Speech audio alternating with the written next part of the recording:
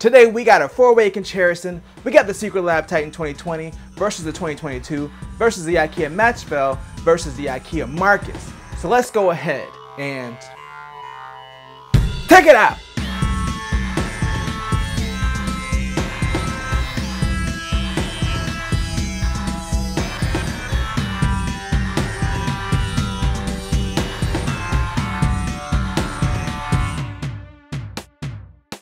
Welcome to Mike Techs It Out. I'm Mike and I'm back for another comparison. That pun sucks. Oh, come on. I've only said it like twice so far. So I had previous videos back in 2021 with some chair comparisons, but nothing last year because we didn't get anything new. But recently my husband got this SecretLab Titan XL 2022, and now that all these other chairs are over a year old, I thought it'd be interesting to kind of do a follow-up and see how they've held up, as well as tell you about this new chair and see if any of my opinions changed on the other ones that I've already talked about. Now I'm going to start with the changes with the Titan 2022 versus the 2020, since it's the newest of all the chairs and I haven't covered it before.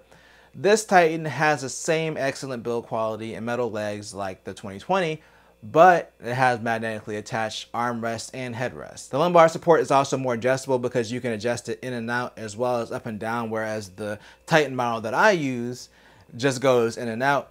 Other than that though, both chairs feature the 4D armrests that swivel in and out, adjust up and down, and go backwards and forwards. So you can pretty much adjust them the way that you want to. They did change the size of the Titans for 2022, so I got the regular Titan 2020 because it supports up to 290 pounds, whereas the 2022, the regular one, only supports up to 220, which is why we have the XL version of this one. Personally, with my Titan, I've had issues with the armrest starting to tear around the inner seam. SecretLab replaced the left one for me for free last year as a courtesy, but recently the right one has started doing the same thing. This type of damage is not covered under warranty, but it's weird because I don't know how it happened. I pretty much sit in this chair all day with gym shorts on and a t-shirt, and I make sure that the dogs don't jump on the chair or anything like that. It's not a huge deal, but it's worth noting. Knowing this now, I would probably go with the 2022 just because of how much easier it is to replace the armrest. They both also have the same recline lever that I like because you can just recline the back of it and it doesn't push up the bottom of the chair.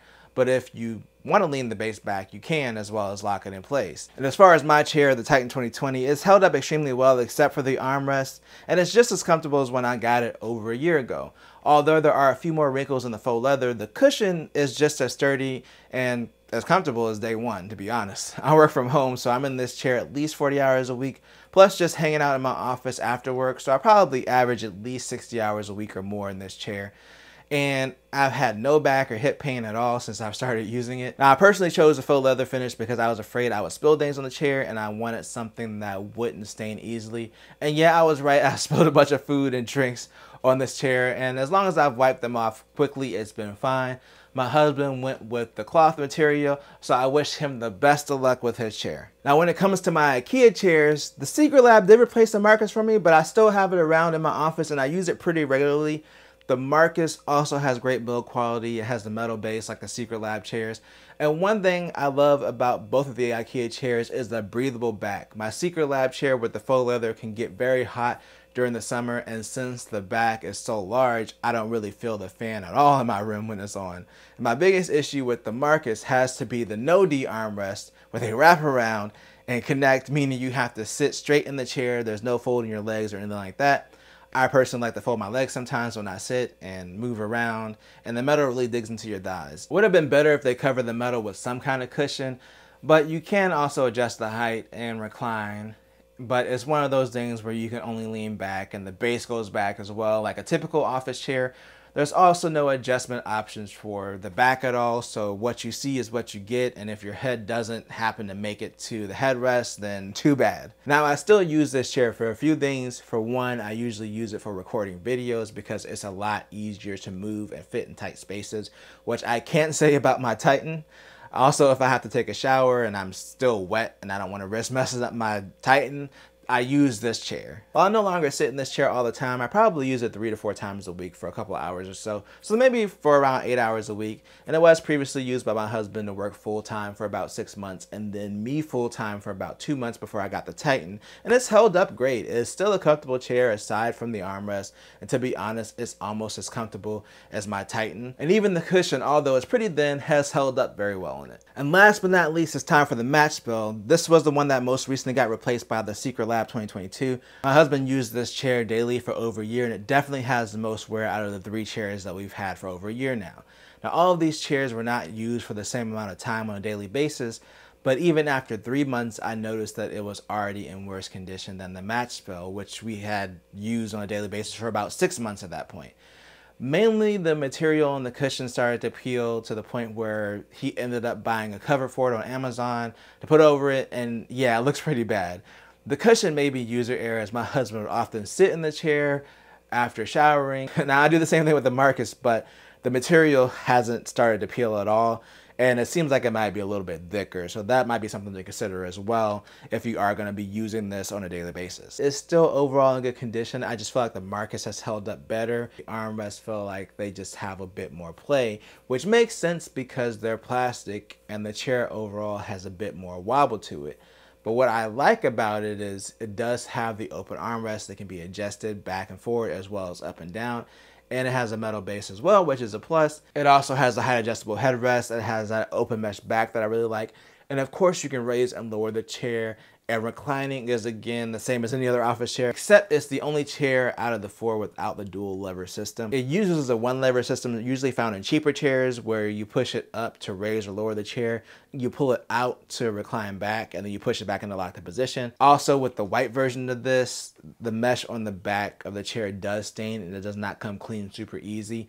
As long as you don't spill anything on it, major is not too noticeable. It's still overall a great chair. We're going to keep it around for our arcade downstairs. Now for the breakdown on which ones I would recommend. It really depends on your need for a chair. While the IKEA chairs have some lumbar support, you can't adjust it. So if you really need something with adjustability, I would go with a SecretLab chair. Now knowing the issue I had with the armrest and having to unscrew it and replace it and go through that whole process, I would go with a 2022 at this point. Both models feel very similar, but having the magnetic armrest and the additional lumbar adjustments just make it a little better.